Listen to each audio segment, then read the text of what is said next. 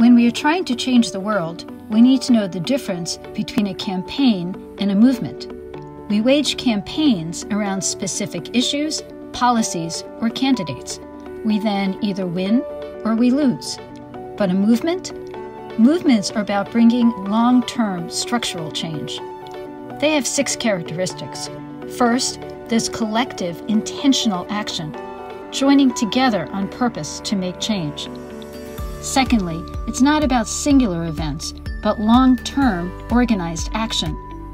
In addition, movements are made up of outsiders, because if those in power already had our best interests at heart, we wouldn't need a movement in the first place. Fourth, movements also have scope and scale to make bigger, lasting differences in the way we live, and create a collective identity or a sense of we. The knowledge that our experience of injustice isn't simply personal, but also structural. And most importantly, a movement puts forth an aspirational worldview. People may join protests out of anger or fear, but we stay in a movement out of hope and vision for a better world.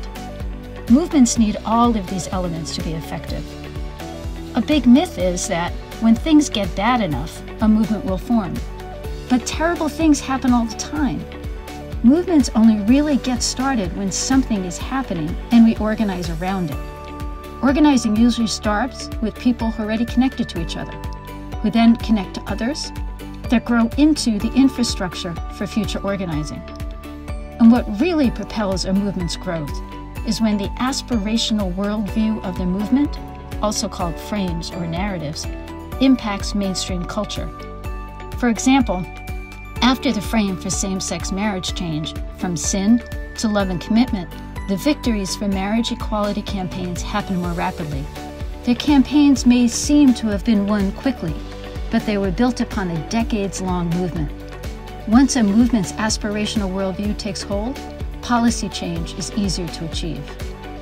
Campaigns are not movements, but organized with intention, campaigns can amplify the movement's narrative, draw people together, and build an infrastructure to create lasting shifts in how we see the world, change systems, and live our lives.